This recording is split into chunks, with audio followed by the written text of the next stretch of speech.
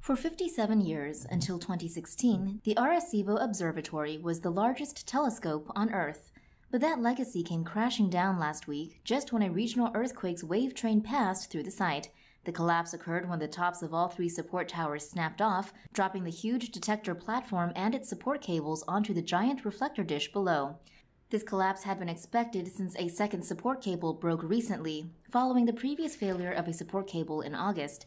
Initial studies of the debris field indicate that the failure sequence started when a highly stressed cable in the weakened cable strand finally snapped, causing the central detector platform to detach and fall straight down.